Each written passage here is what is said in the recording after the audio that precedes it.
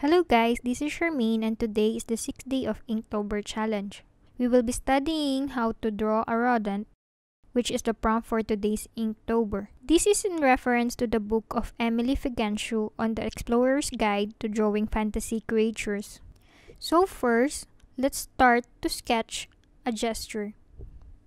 Start your rodent with a sweeping action line that shows the direction of his lip.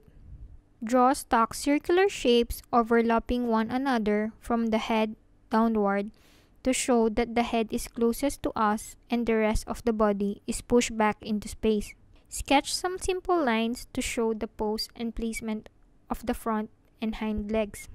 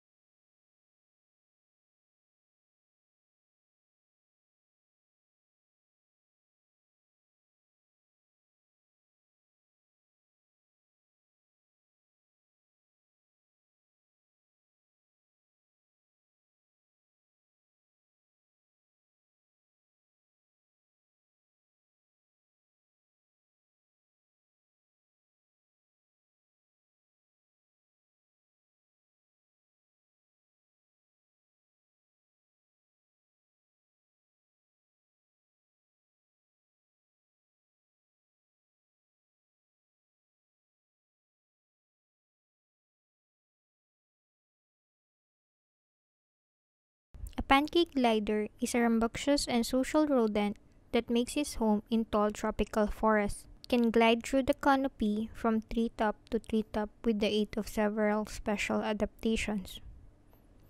As we can see, it looks like a pancake, hence its name, Pancake Glider. I think that this book is really magical and enjoyable. You can purchase her book in Amazon to fully enjoy it like I did.